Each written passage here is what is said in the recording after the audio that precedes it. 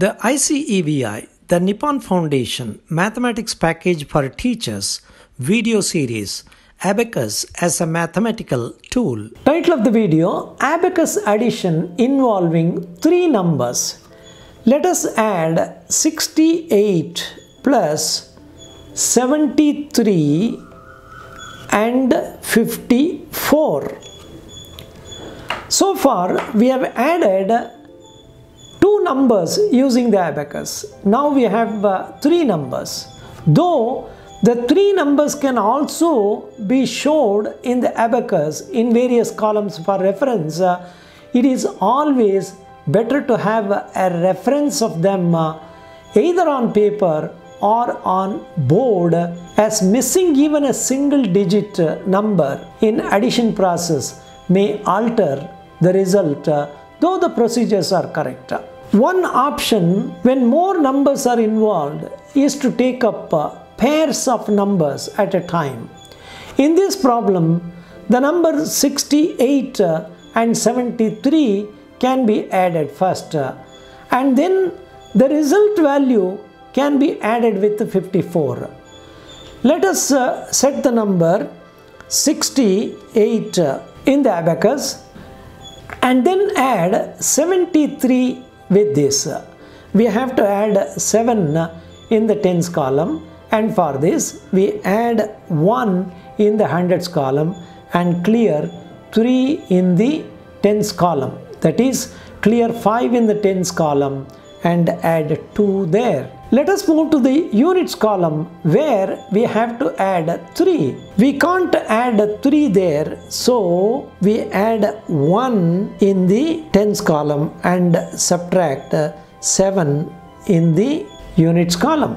Now we are left with 141 as the total of the first two numbers, and we have to add 54, which is the third number. Now that means 5 should be added in the tens column and 4 in the units column.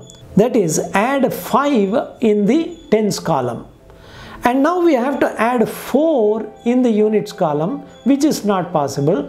That is, add 5 in the upper abacus and clear 1 bead in the lower abacus.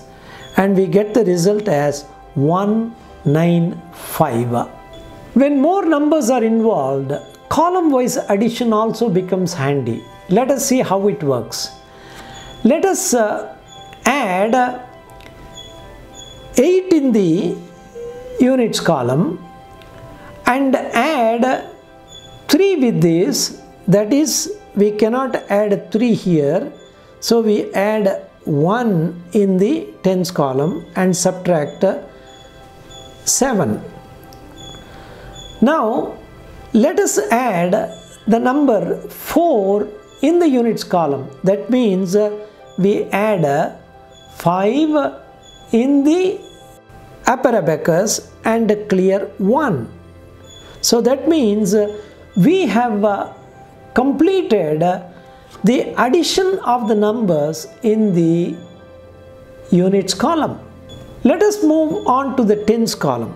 We already have 1 there, and let us add the 6. Now with this 6, the next number 7 should be added, which cannot be added there, and therefore we add 1 in the hundreds column and subtract 3. That is, subtract 5 and add 2 there. The third number 5 is to be added in the tens column. That is, simply move the bead of the upper abacus towards the separation bar. Now the answer is 195.